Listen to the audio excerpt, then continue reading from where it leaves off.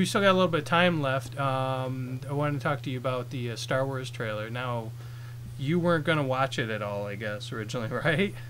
Yeah, I didn't want to see anything about it until I actually went to the theater, but obviously that's impossible with the internet nowadays. But I was going to say, once the big trailers come out, you're going to be in trouble when it's big trailer. Everyone's going to be talking about them, but yeah. So I felt a little bad having you break your vow not to see anything, and I don't blame you for that. But I'm so eager to know about the movie that I've been looking up like potential spoilers and stuff like that, which is rare for me. I tend to be like you, where I don't want to know that much until I actually see it. So yeah. So you watched the trailer for the first time tonight, right? Yeah, probably like an hour and a half ago. Now, what do you think? Well, I mean, okay, like, yeah, I mean, I think it's going to be awesome. Mm-hmm. I think, you know, what J.J. Abrams did with Star Trek was really, really good. And I think he's going to do the same thing with Star Wars. And, I mean, as long as it's better than the prequels, then I'm happy. But, I mean, from what I got from the trailer, I like the style that he's going with. Mm-hmm. I don't mind the black stormtrooper. I don't know why people have an issue with that. We should talk about that. Huh? What's that? We should talk about that because. Okay. Well, go ahead. Finish your thoughts. Huh? Oh, I mean, we can talk about that now if you want. But basically, okay. So you have all the clone troopers, which are a clone of Jango Fett, mm-hmm. who is, you know, everybody knows what Jango Fett looks like. So all the clone troopers are going to look like that.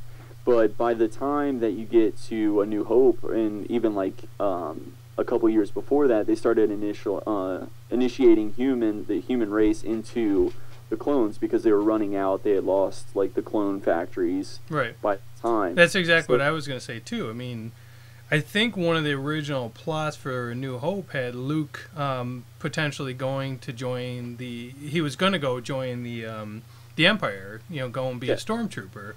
And he gets sidetracked with Obi-Wan Kenobi, you know, and set on the right path. But it was something he was considering. Obviously, they were recruiting other people to be stormtroopers. It was no longer just the Jango Fett characters. As a matter of fact, yeah, we don't know what's happened to the clone factory.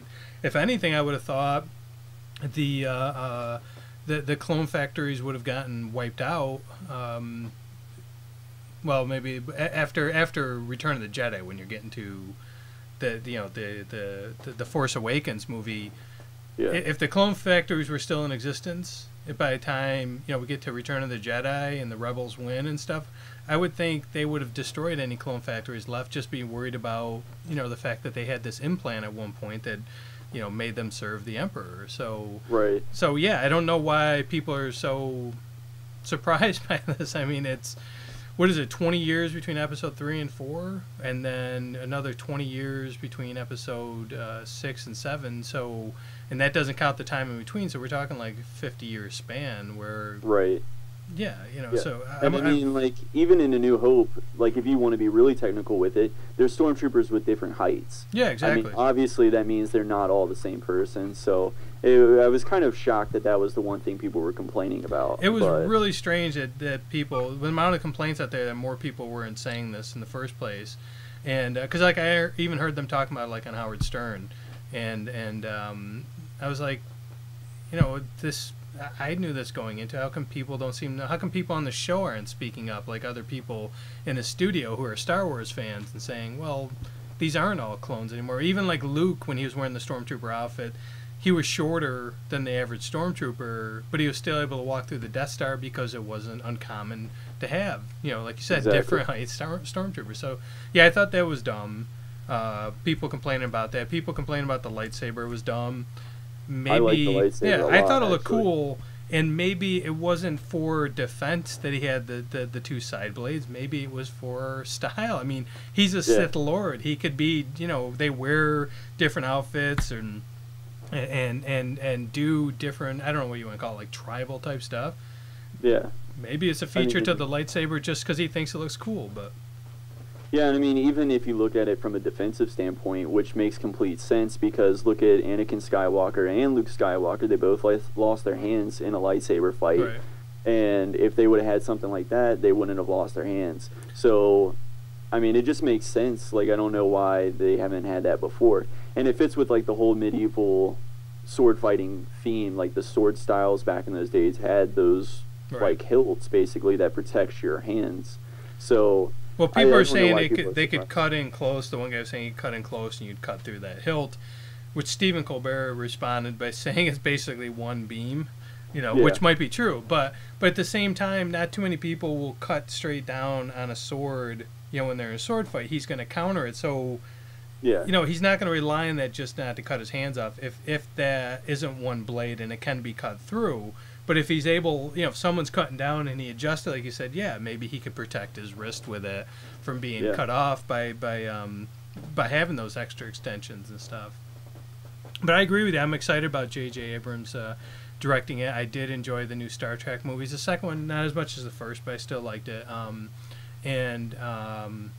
The Star Trek movies, though, he made very flashy and showy with a lot of, like, things happening every shot. And one of the things I liked about the Star Wars trailer is it's not. Yeah, it's not. And it was made more obvious even to me when I saw like people doing the George Lucas cuts of the Force Awakens trailers, right? And they would add in like tons of TIE fighters and Jawas and dewbacks and stuff walking in front of the camera and stuff.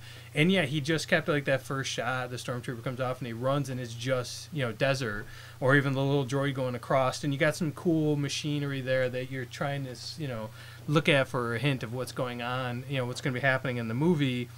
But at the same time, it's not packed with stuff. It's sort of sparsely scattered throughout, and it does harken back to the original trilogy, and especially Episode 4. In its original version, at least, So yeah, I like that. I like that vibe that I was getting from the trailer. I feel like he's doing a lot of cool stuff with it, but he's also adding in his J.J. Abrams touch, like with that cool shot with the Millennium Falcon, going upside down and going back up and stuff, and it's just a shot like you wouldn't necessarily see Lucas do. So. Yeah, I think my favorite part though is the stormtroopers in their ship.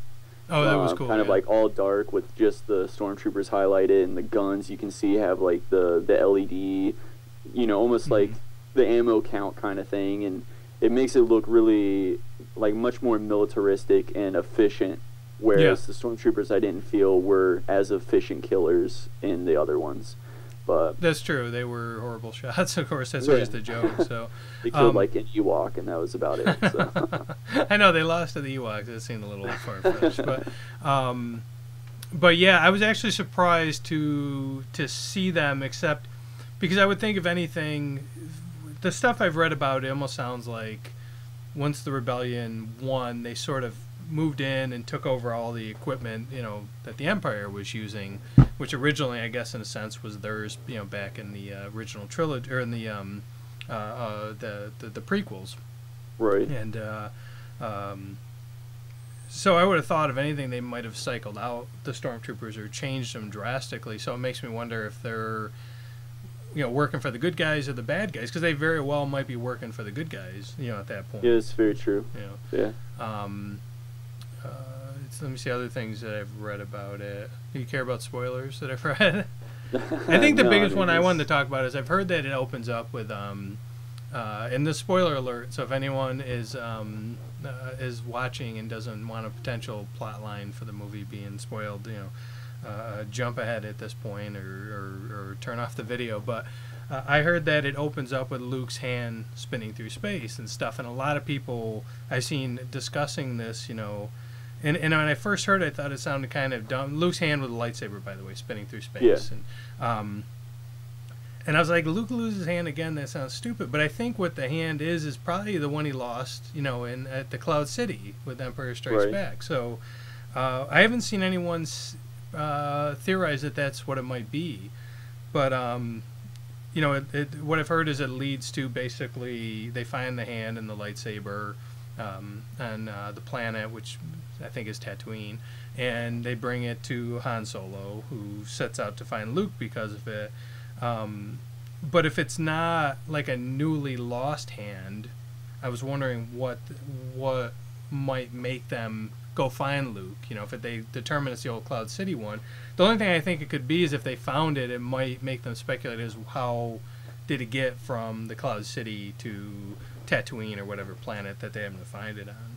So, Right. But again, that's just one of the theories of how it opens and what gets the plot moving. I've heard different, potential plot lines where Luke is good and Luke is evil. So I don't feel like he's going to completely abandon the books. Even though they've made it to be, say, like, these aren't canon, I still feel like that's such a good storyline that he can't just completely abandon the fact that, the twins and their fall. And there's a lot of speculation, that it's the twins, and it does follow one of them falling and one of them potentially being good in the final battle. And that could be interesting, but it kind of echoes the prequels a little bit.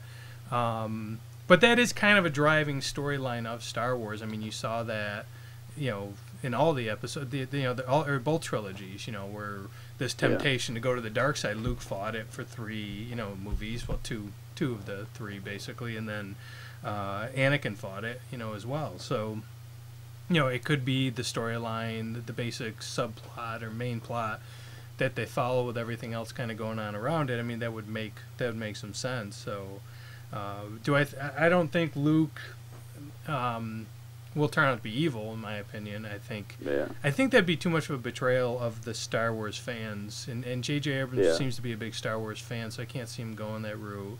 Because Luke went through so much, to finally defeat Darth Vader and the Emperor, and then he turns, to the dark side. Yeah, I just don't see that happening. Yeah. As long as they have Boba Fett in it, it could be anything. I don't really care. I just want him back.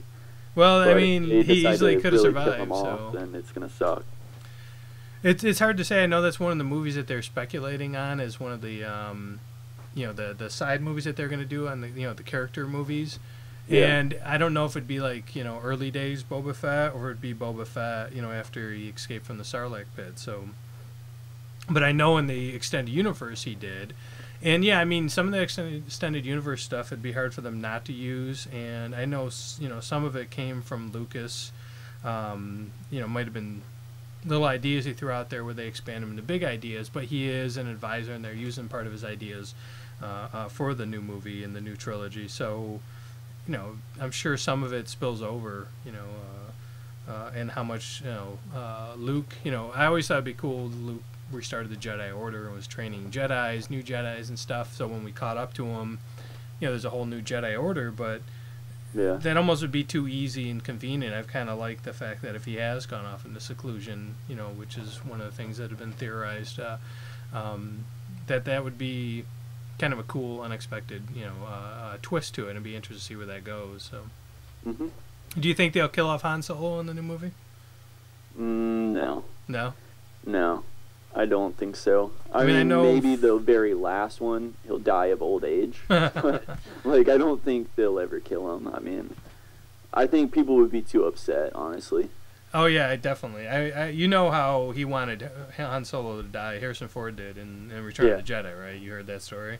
And stuff. So I wondered if part of him coming back was his... if his insistence was like, okay, I'll come back, but you have to kill my character off. Because, he doesn't like Han Solo... he said that publicly a number of times. He doesn't like the character very much. Hopefully he's coming back to something that he likes, and hopefully they won't kill him off. Because, I mean, he's one of the most beloved characters of all time in the series, and definitely, in the top 5, if not higher. And I think a lot of people would be ticked. And one of the endings I had heard was, had him dying. So I wouldn't be surprised, though, if they killed off Luke. Maybe not in the very first one back, but in the second or third one. Yeah. I mean, I would be more likely to believe they'll kill off Luke than they would to kill off Han Solo, because Luke could be like that driving force behind, the vanquishing of the Sith or whatever is going to come, you kill my teacher type of thing, or... Yeah, he's got to move into that mentor role, which it sounds like he pretty much is moving into the mentor role from the...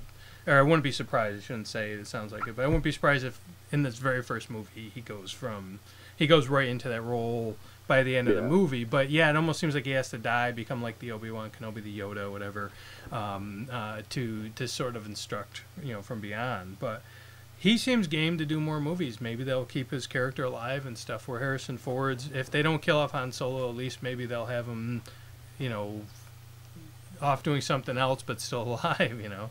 Yeah. Or even captured again and sent off somewhere. Who True, knows? could be that. So, I haven't heard anything about Princess Leia. I know a lot of people have been posting about that. 'Cause what they're doing with her seems to be completely in the dark. I wonder if she's even in the movie very much. So. Yeah. She could be like a minor character. I don't know.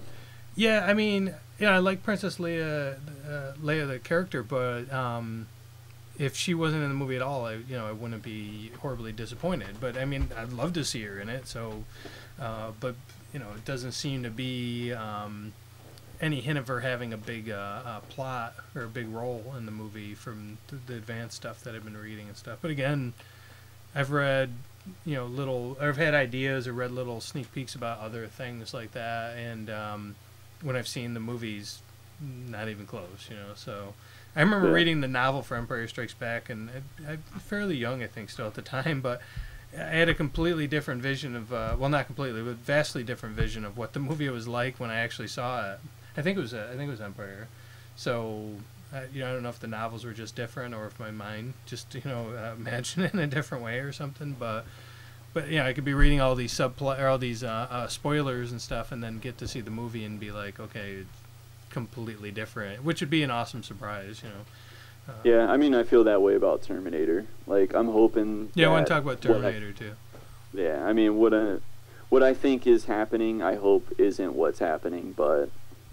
What I understand, I think Entertainment Weekly had the basic plot in there. It sounds like Arnold's, they sent a Terminator back to safeguard Sarah Connor when she was a child because they had sent one back to kill her. Right. And that Terminator's raised her and had to do like a fake aging process or something. So that's why he looks like an old Terminator with Arnold Schwarzenegger there in the trailers and stuff, destroying the new. Or it looks like he goes to kill the new Terminator, which from the first movie when that one shows up, which is him, the younger version. So is that what you've heard as well, or have you heard something different? Well, I haven't really read into that much either, and I was okay with watching the trailer for this one because I don't know. I feel like they've destroyed so much of the Terminator. Yeah, it really is. The other ones that it's kind of like, this will be just another one of those things. Let me just go ahead and watch the trailer and see if it's any interesting.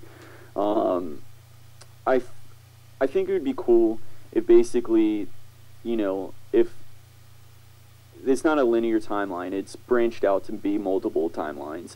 And there's even like one clip where they have almost like a time machine that's not part of Skynet in the future. It looks like it's a modern built time machine, like midway through that trailer. But I think that maybe it would be kind of cool, like if they took the Salvation timeline and they sent back the Terminator that becomes the old Terminator that's protecting Sarah Connor, and through that, when the Kyle Reese and the John Connor that you see in the trailer are actually like the original Kyle Reese and John Connor. Yep. And so like at that point Kyle Reese is not John Connor's father.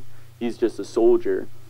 And so he sends him back in time in what he thinks is the timeline that would be Terminator 1, but it's a retroactive timeline because of Terminator Salvation changing Terminator 1's timeline. Okay. I don't know if that makes any sense, but a little bit. I mean, what you're describing, it sounds like they're doing, but they're doing it at like an earlier point in a sense. Like I said, they jumped him back to way earlier, and then they have different characters, but it looks like they're playing out the same scenes. With like Kyle Reese getting the clothes, in the Army Navy store there.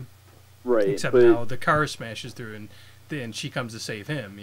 And the T-1000 is there, or at least what seems to be a T-1000 is there. So that means that Skynet has advanced to the point where they already knew this was happening or have seen this before and they needed to send the T-1000 back earlier. Mm-hmm. So, I think it would be cool if the T-1000 wasn't there and came in at a later time, but, already had... Well, no, I guess it makes sense that a T-1000 would be there if they sent the T-800 back and it failed the mission because the old T-800's there. Right. And so Skynet already knows that, and so they send a T-1000 back to try and kill Kyle. but then Sarah Connor's already known all this history as well. So it's some mind game. I don't know what they're trying to. It can get messy because of the timelines, the fact that they can keep changing. Because yeah, they had one chance to send a Terminator back, and then suddenly in the second movie they managed to slip a second one back at a different time, a point in time, and then now they're able to jump them back. But I guess as each timeline goes forward, and then the machines, it's different. The machines rise up and they're aware of, okay, well, we jump back 2 Terminators and this happens, so let's jump back a 3rd Terminator this time instead, and it becomes all very muddled. But I mean, it's very hard to keep, I think, a time travel storyline to have it make sense over so many different movies. But by the 3rd movie, I thought they were kind of blowing it in the 3rd movie, but it wasn't too bad. Yeah. But by the Terminator Salvation, they'd just gone so far off track that it just became a big mess. So, like, I feel that Terminator 2, 3, and 4 are one continuous timeline, probably. They seem to be, pretty much, yeah. That Salvation is running... since, basically, I think that at the end of Salvation, they would have sent another Terminator to kind of be like a Hail Mary, let's start at the beginning and go all the way through. Mm-hmm. And that, in turn, affected where they're sending Kyle Reese, in this new one. Because she mentions, like, the timeline that doesn't exist anymore. Yeah. And... it just makes sense that someone messed up somewhere down the line, if it was her or, like, the Terminator that was sent back. Because the whole aging thing, I don't think that's the living tissue is aged. It's, right. I don't think it's a disguise or anything. It's just that he's naturally aged, old. Yeah. What was I going to say about that? What did you think of the original supposed ending of Terminator Salvation? I mean, actually, I thought it made sense. I don't know if you know, the original ending was supposed to be, they basically, I think they, correct me if I'm wrong, I think they took his skin off or something and put it over the Terminator. Put it on the Terminator to make it seem like he was still alive, yeah. Yeah, I mean, but that made sense how he'd become this, great warrior that could defeat the Terminators, instead of getting the Terminator heart, yeah. What did you like that ending better than the ending they did? I don't know about that because, I mean, it would make sense, yes, but I feel like it would be found out eventually and people would be like, what the hell, is going on? Yeah. And probably not trust it all the way. So I feel like it would hamper his ability later on to, like, lead people. But I don't think the John Connor... It could have been an interesting plot line, though. If it, yeah. I mean... It's like the original ending for Terminator 2 was supposed to be, he became a senator and banned the technology to even have Skynet, and that was the happy ending, and that was the end of it. But, yeah, I mean, it would be interesting to see where they would go with that, for sure. What was I going to say about that, though? Shoot, I totally blanked. What you're talking about, I think that's what I was gonna say. I think the problem that people had with that, though, I think it was the audiences who didn't like that ending. I think audiences who were watching Terminator movies and loved them didn't want to think that a Terminator was ultimately the salvation of mankind, even though a Terminator can assist, but it had to be a human who won the war. And I think that's why the test audiences probably rejected that. Yeah, I could see that for sure. But I only watched the trailer once for the new one, and it piqued my interest because I wasn't that excited about it. I like Arnold, and I've liked the new movies that he's made. Last Stand and Sabotage, enjoyed both of them. But the Terminator movies had lost it, quite a bit for me. I would still watch them, but I don't know if I'd rush to the theater to see them. But this one, it's piqued my interest. But again, even from the trailer, I was a bit confused, and that's a potentially bad sign, when the trailer is confusing, So. I mean, I think that I just don't like the fact that they're trying to rehash the same stuff. Well, it's a reboot, it seems like. They want to reboot the series, try to repair the damage that was done to it, and that way they can do a second or third movie following the new timeline with the new, younger characters, and that's part of the problem. The characters got too old to play the roles, Yeah, I mean, I kind of wish that if you were going to reboot from the third one on, not try to reboot from the original on. because I feel like the first two will hold up forever, you know. And yeah, the the third first two are one's, great. You know, the third one is where it started to decline Definitely. pretty drastically. So it's like, you know, reboot those, please. Like, That's how I always felt about the Alien series. I think the only series I've seen that's gotten more muddled than the Terminator series is the Alien series, because it was so great through the first two, and then the third one, you know, beautifully shot, and it would have been a good storyline, say, for another Alien movie, but, you know, not an Alien series, but another, say, outer space movie or something, or monster movie. But it didn't work there. It was just too far different from the other movies, and it changed the not the timeline, but it basically changed everything going forward. And I thought, man, when they do Alien 4, I hope they just ignore Alien 3, and they didn't. You know, what I was just starting to say before the mic cut out is that just the Alien series has gotten so muddled. With they just betrayed us with the third movie by killing off Ripley. They betrayed us from the beginning by killing off the little girl and Hicks there. And you know, after they had gone through so much in the second movie that it was just a bad start, and then killing her off at the end, it was just horrible. Like I always hoped they'd reboot that and just ignore everything after the second movie and just start from there. It was a dream. Yeah, exactly. That's what it was going to be and stuff. You know, and why not? It seemed like, you know, they were afraid to follow that storyline for some reason. Then Alien Resurrection was just a mess. You know, the Alien versus Predator movies don't bother me because they're just off in their own universe. But yeah, they just ruined a great series there. So, well, we better wrap up. We're getting up, you know, past an hour here and stuff, and so I think we covered everything we wanted to talk today, but if not, I'll get you back on a future episode. So I want to thank you for joining me tonight. All right. Any final trivia for our listeners? Thank you for having me. Oh, no final trivia? What was your favorite quote? Let me punch it up. Well, here. Okay, so Terminator, speaking of... They say that the time is the fire. My favorite quote of what? From Star Trek.